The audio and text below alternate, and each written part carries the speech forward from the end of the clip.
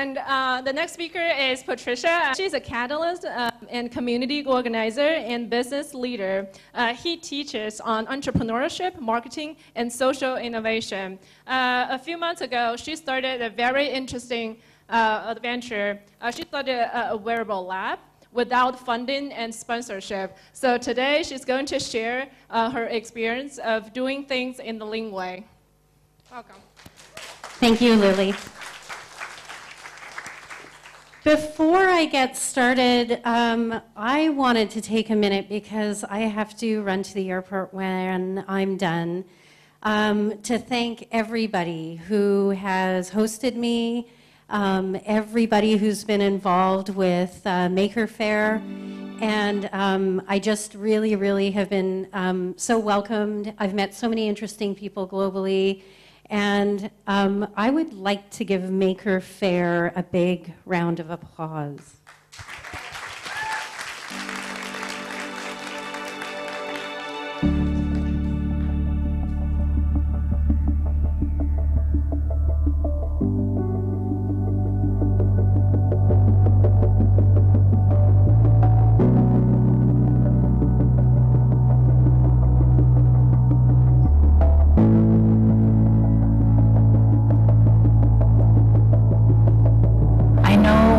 Growing up for myself, I was surrounded by other girls who would say things like, I'm bad at math, I don't get computers, I don't know technology.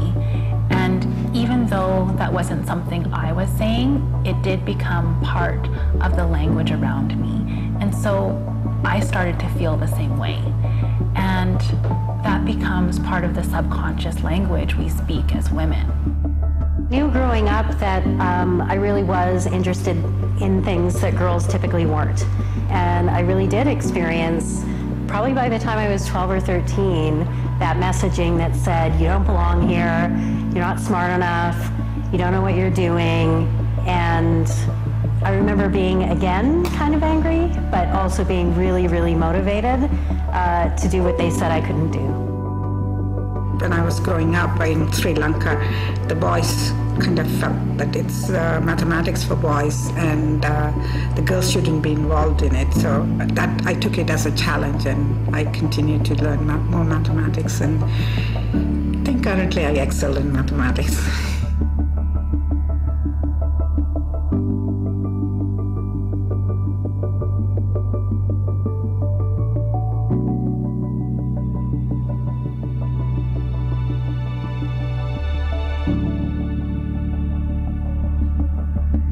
I think there's a lack of women in STEM because there isn't anyone to look up to. And so young girls aren't really exposed to STEM as a career path. It's the same thing in the tech sector, where less than 5% of technology startups are created by women. It prevents other women from seeing themselves in those same roles, and it just compounds the problem. When we look at successful female engineers, women who are successful with technology companies, they're often positioned as the exception rather than the rule, and that's a disincentive. It's hard to imagine that you can be successful there if somehow other women are portrayed as being special in some way. I think STEM is pretty broad, so it really depends on which particular industry you're talking about, I suppose, and what industry that women are interested in. But in general, to the extent to which there's been a lack of representation of women in some of these industries, it just brings another perspective. It adds more diversity to the discipline, and I think that's really important. We can encourage young girls to get involved in STEM by exposing them to STEM career paths. And really it starts with parents and educators in introducing these career paths to these young girls. I think if we encourage our young girls to be fearless and exploratory and curious, then they'll naturally fall into the STEM careers. We also need to change the language around how we talk about things like math and science. So little girls aren't saying, I'm bad at math. Instead, they're saying, I'm really good at math. I think that young women can get started in STEM by believing themselves they can do it, and also enjoying what they do. These two things will take them a long way.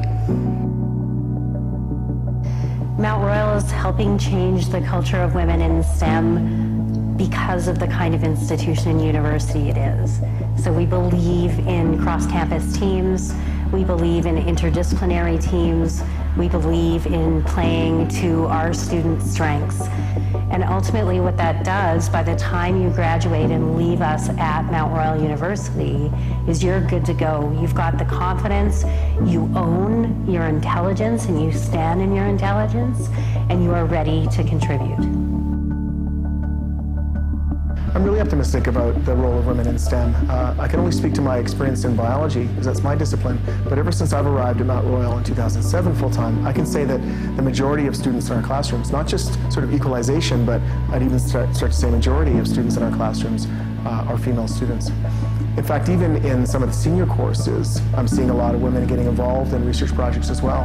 For example, last semester in my senior physiology class, out of the 9 people that took it, only 1 was male. So I think we're seeing a lot of women getting involved in It's the problem. Our young girls in science. biology, because that's my distance.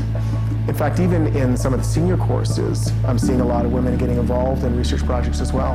For example, last semester in my senior physiology class, out of the 9 people that took it, only 1 was male.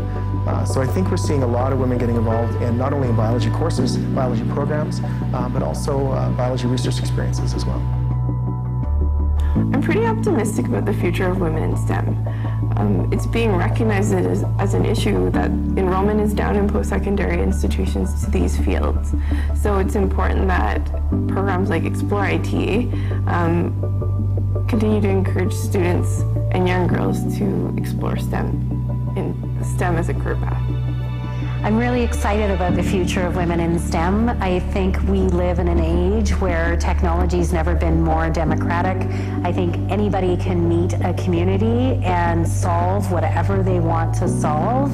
And I'm delighted that there are lots of ways for girls and young women to be involved in that.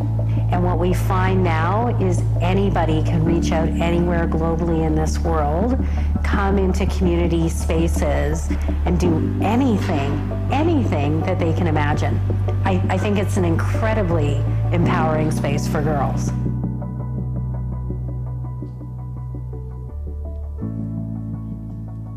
Excellent. So I'm here to talk about how to start spaces that are inclusive, spaces that recognize unique talents and abilities, and spaces really where any idea can flourish. So I am a co-founder with 12 other individuals of a place called Arc Loft, and we opened Canada's first wearables and maker space in Calgary about 100 days ago at the beginning of March.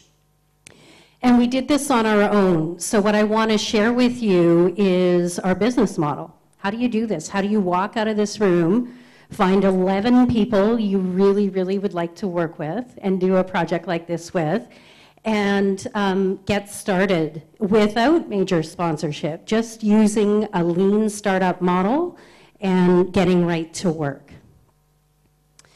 So I think part of what I can say I share in common with my other catalysts at Arc Loft is a yes, let's attitude.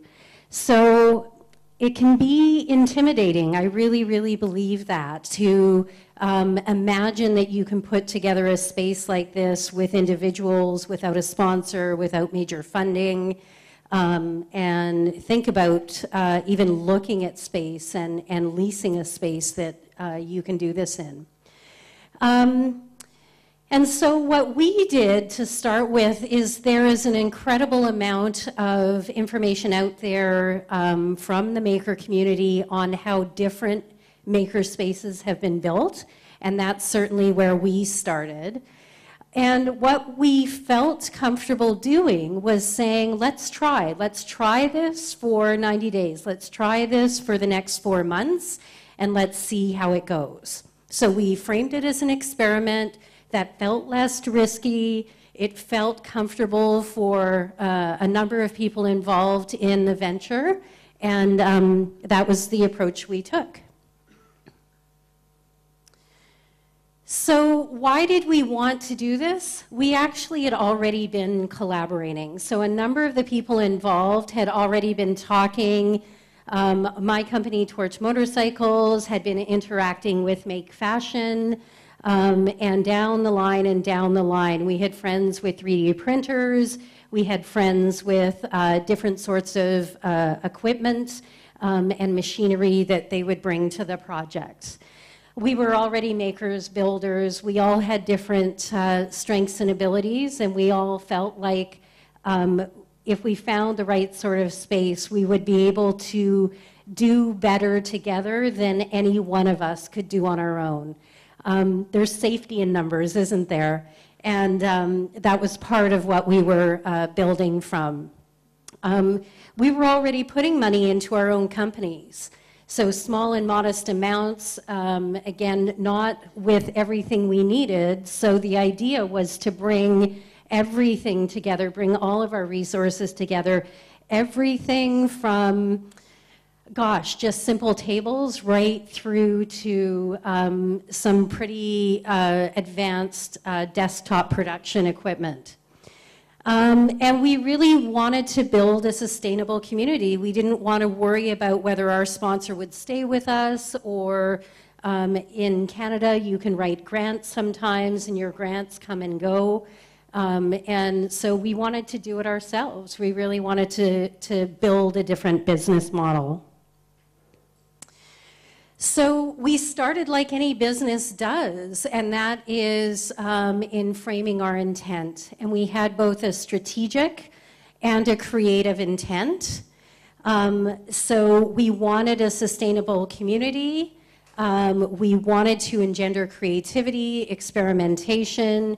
We wanted to advance each of our own projects, but we also were really, really interested in creative intersections.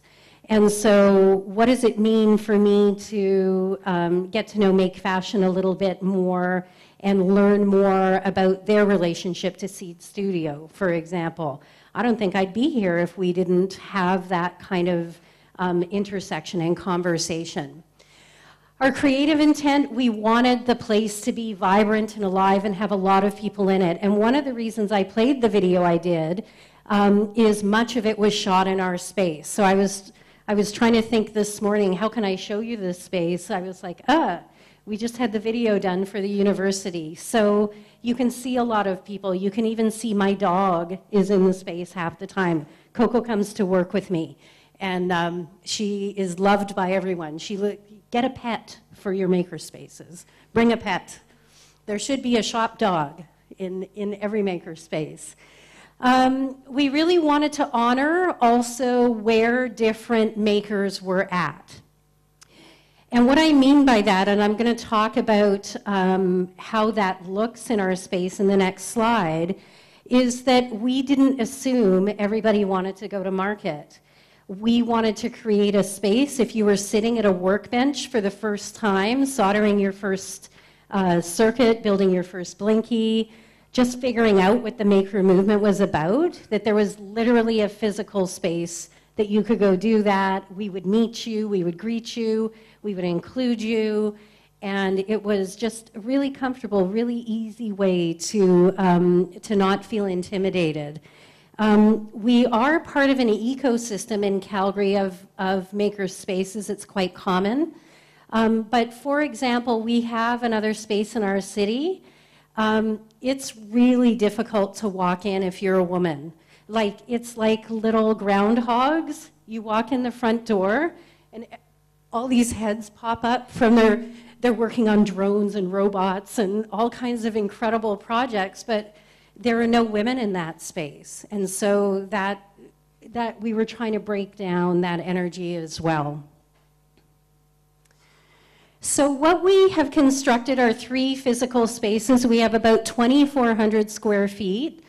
So I would guess that that is about the size of the theater from where I'm standing to the back. And what we have in one creative zone are these workbenches, these very democratic spaces where you're made to feel welcome. You can come in and start small projects. We host our workshops there, and so forth. We have a mid-space. So once you feel comfortable and confident about, hey, I didn't know I could work with an Arduino, look at me, this is amazing. That middle space is about starting to imagine what you want to do. And Make Fashion sits there. So for those of you who saw the show last night, or have met any of the team from Make Fashion's intent is not to be commercial. Make Fashion's intent is to be provocative, to come up with these conceptual ideas, to tell stories through the fashion and technology that they integrate. But they are not, they're about that creative act, and they're about honoring their creators. But it's a really cool, to look up from the one bench once you've built your Blinky, and to see one of their garments and go I could do that. I can come sit over there. So this mid-space is really about, we call them little micro communities of users. So we're not anti-drone, so sometimes the drone folks sit there, but the Make Fashion community sits there, and other interest groups sit in that middle as well. So you're moving from the basic literacies of making into some creative projects. And then finally, we have a go-to-market space as well, and that's where Torch Motorcycles sits. So you, again, have this vision, if you're looking across the room, to say, those guys are actually developing product. They're going to market. There's a brand identity there.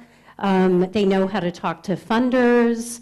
They know how to come to China and meet people and imagine Torch in China and brokering relationships over here. I'm going to walk over to that part of the room when I'm ready, and I'm going to be a part of that. And of course, it goes without saying that Torch is constantly, there are 5 members of our team. We have another space for 5 interns at all time. We're down at the workbench teaching people how to solder and work with Arduino for the first time. So it's a very, very democratic open space. Where did we get our name? We actually sat together as a community and did a creative exercise led by one of our team members. And we discovered the word arc. There's a goddess, a Greek goddess involved, and she is the goddess of beginnings or origins, a source of action. And we are on the 2nd floor of a particular building, so it made sense to tag Loft onto it, and thus Arc Loft was branded. But all of our smaller communities are present, including 2 tenants that we have. One is a coffee shop. And you're like, that doesn't seem very makerish, but our coffee shop is amazing. So they're called Latte Art Love, and they actually illustrate in the foam of your cappuccino anything that you want to see. So it's amazing. If Seed Studios came over for coffee, Seed Studios would be in the foam of the latte and so forth. And we have a retail space as well. Coffee or a great tea is a very, very powerful a source of creativity, fuel for creativity. So we're all present. People know who we are. If someone's coming in looking for Make Fashion, they'll see the Make Fashion banner, but it all happens under one roof. So how did we do this with dollars and cents? Real common sense approach. What do we need to cover the cost of the space? Our second priority was actually being able to pay a manager for the space, and it'll be evident why shortly. And any money then coming above that essentially goes into a common fund, and so we're looking at laser cutters right now. And so as we generate revenue, that money then gets directed to the equipment fund and that sort of thing. We have not set out to be a for-profit, but as you'll see on the last spreadsheet, these spaces can be very lucrative. So we see the capital purchases, and then say I wanted to fly someone in to talk to us about, tell me your project again, Liz. Futures research. That we could afford to actually fly Lynn into the city to host a workshop with someone who is working with cities and innovation in their cities. And we would have the funds to do that. So again, growing our community. So how did we do this? Our catalysts, the 12 of us, each pay $450 a month. So the total amount for the space is about $6,000 a month.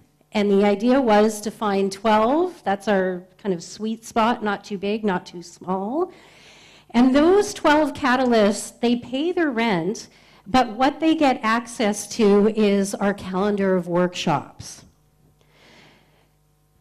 And so what we sketched out right away was different ways that a maker in one workshop could make back their $450. So although you had to make the commitment, and we asked each catalyst to do 2 workshops a month, that's it. Otherwise, you could sit away and work on your own. These are all of the different ways, whether you had a smaller workshop for a higher price, or a very low-priced film screening, for example, you could make your rent back in a day. And that is as simple as this model was to achieve the budget priority number 1. So we write our landlord a check every month, we host workshops every month, we grow our community every month, and we are already in the black, already. So this is just a sketch out we did in January of what that looked like. So we already met priority number 1 on the first day of March when we opened 100 days ago, and we continue to meet that priority. And what we're on to now is the accumulation of funds to pay our manager. And the reason why, oh, it's coming up, down there, but that's okay, I can look up here. The reason why is that our workshops will then become our primary source of revenue. And so what you're looking at here, I'll just take you through it quickly. Our Catalyst founders, there are 12 of us. We're culture starters. We want you to be excited about making. We want to show you our projects. We want to hear about your projects. That's our job. We're the culture builders of Arc Loft. And so we're paying $450 a month. We're covering off our salary. And annually, this is how much we are putting into our operation. We've got our retail anchors, so that's the coffee shop, and we've got a storefront as well. So you can pick up kits there, all kinds of things. The Maker Fellows are an interesting idea because once we hit our 12 catalysts, what if someone comes along, and I always use this example at home, who's really passionate about pickle boats, and they just want to build pickle boats, and they can't be a catalyst, but how can they get involved in Arc Loft? We ask you to come in for 3 months, and you can do workshops on pickle boats all 3 months, intro to pickle boats, intermediate pickle boats, and advanced pickle boats, and then you can go into the pickle boat regatta. What we do is 75% of what they earn goes back to them, and 25% goes back into our fund for our manager and for capital expenses.